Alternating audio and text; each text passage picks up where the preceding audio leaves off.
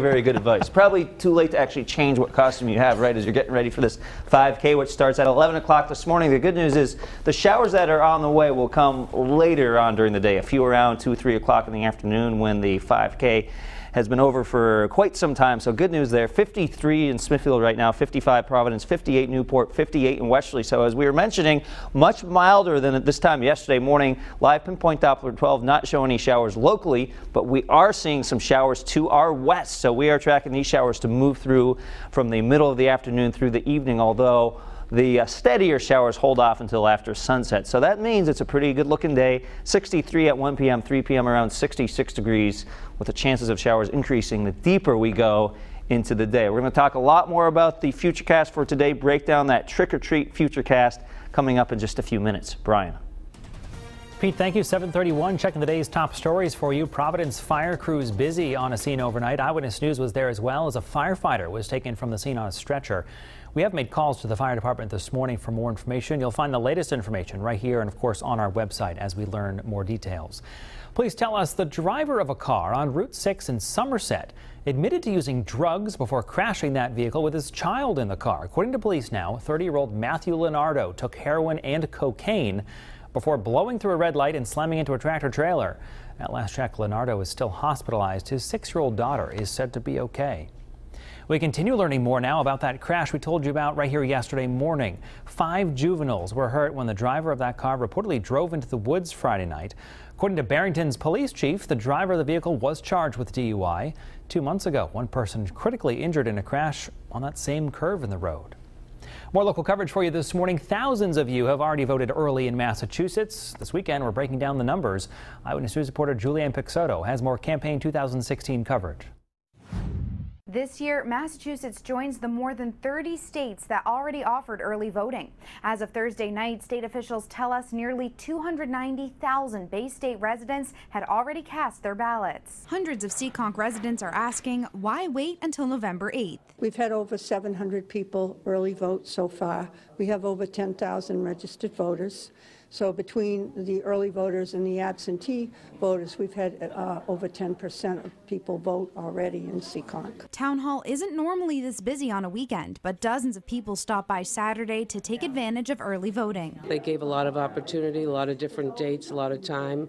I didn't think they'd have Saturday voting, and here we are Saturday morning. It's perfect. The response we've had are people love it. They're like, they're walking out of here, this is the best idea ever. Most Massachusetts town and city halls are early voting locations. Residents say it's a much different experience than voting on Election Day. I was in and out in literally 30 seconds, so this was definitely a quicker process than normally. I'm actually going to be traveling on November 8th, so I wasn't going to be around, so this is a very convenient thing.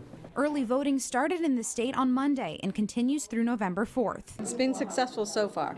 We'd like to see a few more people, and I hope next week, now that the word is out, that we'll get more people coming in to vote. To find out where and when you can cast your ballot, visit massearlyvoting.com. In the control room, I'm Julianne Pixoto, Eyewitness News. Dartmouth man lost control, thrown from his motorcycle. We've learned he's now died this weekend. Police in Westport say 57-year-old Daniel Levesque of Dartmouth died at Rhode Island Hospital. He collided with a Jeep that was backing out of a driveway over a week ago on Highland Avenue. Police say Levesque tried to stop but lost control and was thrown from the bike. Massachusetts State Police continue their investigation.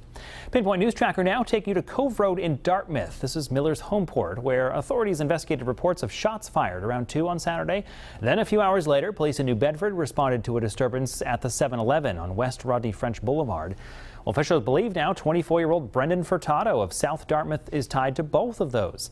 Police say a gun found on him is from a 2009 home break-in. Furtado is charged with weapons offenses, disorderly conduct, and robbery. A reminder, as part of that ongoing Providence Viaduct work, the traffic pattern has changed once again this weekend. Transportation officials urging you, stay in your lane. Here's how it looks. From left to right, there's one through lane going south, then a divider, 2 more lanes going south, then an exit-only lane to exit 21. That's Atwells Avenue. Then lastly, 2 exit 22 lanes to downtown. That shellfish ban, it's been lifted now after a harmful algae bloom has dwindled. Environmental officials in Rhode Island say all conditional harvesting areas will remain closed until next Friday, despite the recent rainfall. Those locations, they include Area A, Connecticut Triangle, Greenwich Bay, and Mount Hope Bay. Area B is open. Hundreds of you stopping by McCoy Stadium this weekend, Saturday's first ball yard sale and fall open house. Paw Sox fans given the chance to buy game-used equipment as well as memorabilia. Season ticket holders, some new faces as well, stopping by that event.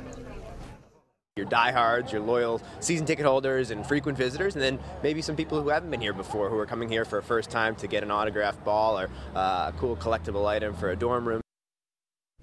By the way, there's also a trick-or-treating event right at McCoy tomorrow from 3:30 to 6:30.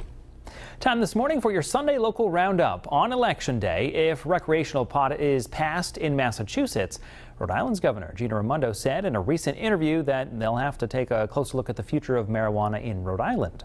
You can read more about that story and everything you need to know. It's online right now in the Sunday local roundup. Just head over to our homepage this morning, WPRI.com. 7:37, coming up on Eyewitness News this morning, a special story for a woman who was attacked back in May at a restaurant in Taunton. And a transgender student's case headed to the Supreme Court now. Those details coming up. Still in the 50s. Live look outside. You can see some peaks of sunshine on the buildings downtown. Watching Eyewitness News this morning, it's coverage you can count on.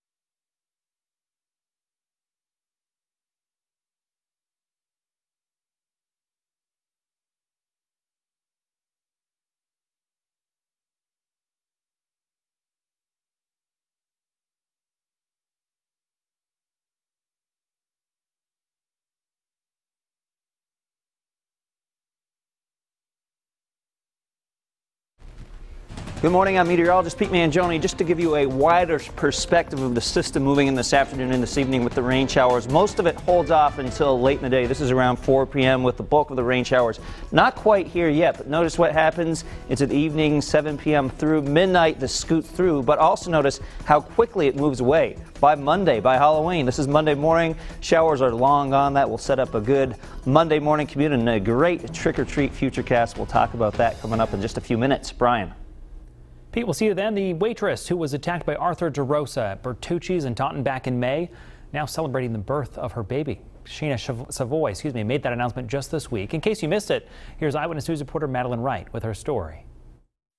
Sheena Savoy announced the birth of her baby girl on Facebook. She didn't say the girl's name, but she did say she's thankful. It's fantastic news. I mean, I couldn't be happier for her. Rosemary Heath met Savoy on May 10th, the day Savoy was stabbed at Bertucci's restaurant inside the Silver City Galleria Mall in Taunton. Rosemary and her husband George were eating dinner. Savoy was waitressing. We heard Sheena scream. We didn't know if she was burned or what had happened, so when we looked left, we'd seen a man standing next to her, and then we saw him stab her. And I locked eyes with her, and she was just screaming, "Help me, help me." That's when George sprang into action, sacrificing himself to save others. And George had pushed Sheena to the ground, completely away from him, and then grabbed the assailant and turned him away from us, and then took a step back and went back in to lock him around the elbow so he couldn't lift the knife up again. And the assailant had broken his arm free and stabbed George. The carnage ended when an off-duty police officer shot and killed the suspect, Arthur DeRosa. Rosemary is trying not to focus on her husband's death. Instead, she's thinking about the positives. George would not have hesitated in any other circumstances to help someone. And it's unfortunate that we lost him, but it's fantastic that this baby's healthy. And that was Madeline Wright reporting. Rosemary says she does hope to see the baby soon. Your time now is 7:42. Still to come on Eyewitness News. He certainly made his mark in the music world, but now he's headed to Broadway. Coming up next, CBS Sunday Morning sits down with Josh Groban. Plus, a student in Virginia headed to the Supreme Court. Those details next. Much milder this time in the morning compared to yesterday, and even milder this week. I actually have one day in the 70s showing up in the 7-day. We'll break it down coming up in just a few minutes. You are watching Eyewitness News on WPRI 12. It's coverage you can count on.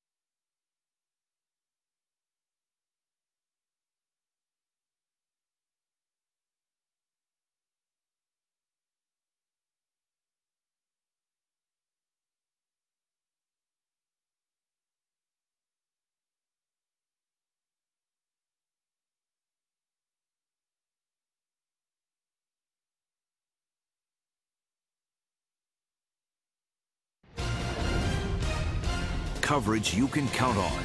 This is Eyewitness News on WPRI 12. Welcome back. A Virginia high school student's case to use the boys' restroom headed to the Supreme Court now. Born as a female, he identifies as a male. Gavin Grimm is a transgender student in the Gloucester Public School District. This is in Virginia.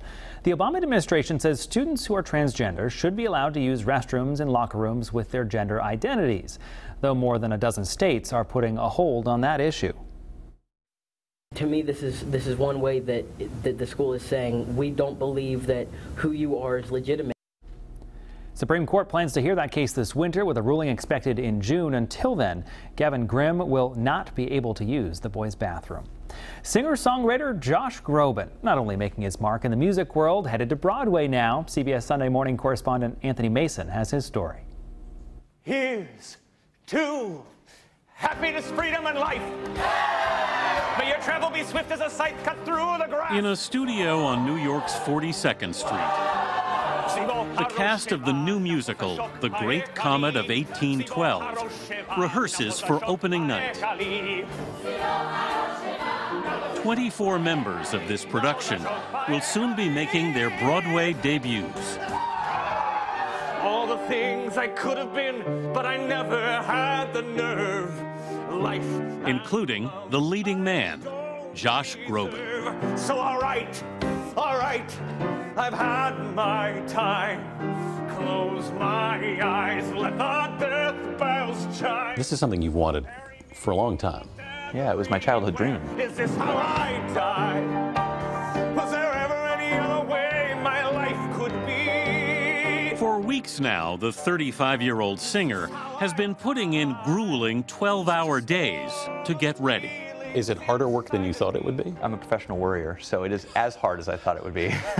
But I know you're not afraid to work hard. No, but I have an excellent work ethic, and also I worry. So I think maybe the two are related. I'm ready.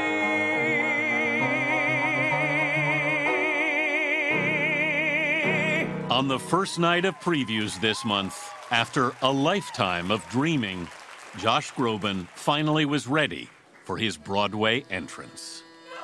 What do you remember about that moment? It was more emotional for me than I thought it would be. I was trying to be really calm and collected and professional and thinking, this is our first preview, I got a job to do, let's go do this. You think about the moments, you didn't know if you could do it. You think about all the people that discouraged you, all the people that encouraged you, the teachers. And then you just have to perform. And then you have to just do it, yeah.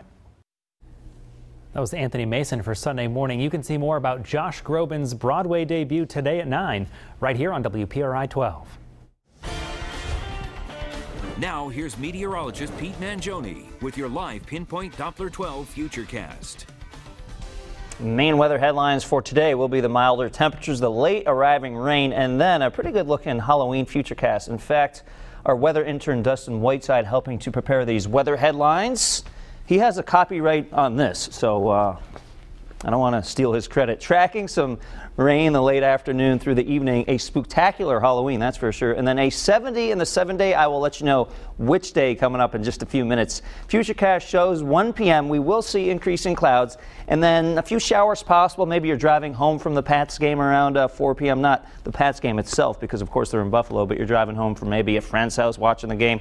These are scattered showers. They really start to fill in after 5 or 6 p.m. and by 8 p.m. some of these will be heavy at times, continuing off and on through about midnight. And then for Monday morning, we clear out the clouds, bring on the sunshine, so likely some shades will be needed on the Monday morning drive to work. And speaking of shades, you might need a few of those as we are looking at Newport. A little sun in the background, so yeah, the sunglasses are appropriate. We're not going to see all day sunshine, certainly plenty of clouds around, but the sun will be in and out today with the milder temperatures. And no showers around locally. In fact, we zoom you into the capital city where the Monster 5K is going on. 11 a.m. will be in the 60s. Rain holds off until at least the middle of the afternoon, so things should be fine for that 5K and all the fun costumes out there for the kids. 53 right now in Smithfield, 58 Newport, 58 Westerly. We still have some 40s out in Connecticut. Likely the winds went calm. The sky is a little bit clearer, at least for a time this morning, allowing those temperatures to drop. But everybody should be into the 60s today, and that's because before these showers arrive, some milder air drains into southern New England, and that will set up a futurecast which does allow temperatures into the low 60s by lunchtime. Now a 20% chance of showers around 3, 4 p.m. By 5 or 6 p.m. we increase that chance to around 50 or 60. And at the south coast, similar to inland spots, we should also be able to make the mid-60s today. 66 in Charlestown, westerly at 66, Narragansett around 66 degrees. So a pretty good outdoor day before these showers arrive late. Same thing here in northern Rhode Island, 63 in Burrillville, 63 Scituate, 63 in Woonsocket, low 60s in West Greenwich. Not a bad afternoon to sneak in some late season golf. 64 in Attleboro, Seekonk at 64 degrees and mid-60s from Westport into Dartmouth. Wind should not be that big of a deal today, around 5 to 10 miles an hour from the northwest. A few things to go over here in the 7-day futurecast. The first thing would be Halloween day, looking good at 51 degrees, certainly cooler, a little breezier than today. And then by the evening, hopefully you're not too scared by this graphic. Not a scary forecast, that's for sure. 5 p.m. 48 degrees, down to 44 after sunset and 41 by 9 p.m. So a bit chilly out there, but nothing too out of the ordinary for Halloween, but at least we keep away the rain. On Tuesday, getting into the mid-50s. Wednesday, upper 60s with a mix of clouds and sun, and then especially mild towards the end of the week. On Thursday, I have a high temperature of 70. Now, we'll have to wait and see to know what temperature actually gets realized. It'll be a little bit cooler at the coast, but in terms of how this compares to what temperatures would normally be at, 58 is your normal for Thursday. The record is 78, so not all that close to a record, but certainly well above normal for this time of year. And then we break up that streak of mild weather likely Thursday night into Friday as a front approaches with some showers, so down to 56 for a high on Friday. But again, we'll keep you updated on this futurecast for the end of the week. Obviously, when we have precipitation in the forecast, we're many days out, the timing can change. By Saturday, we're looking at mid-50s with a mix of clouds and sun. You can always get an updated futurecast over on our website at WPRI.com.